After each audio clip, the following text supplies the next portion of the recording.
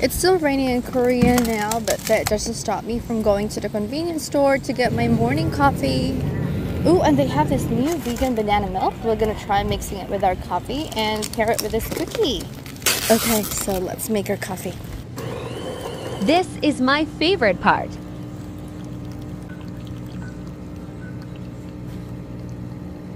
This vegan milk actually got positive reviews in Korea, so let's see if it's really good.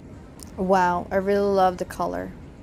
I think I love this one better than the regular banana milk because it's not that sweet and it had a really nice almond scent to it, so I quite liked it.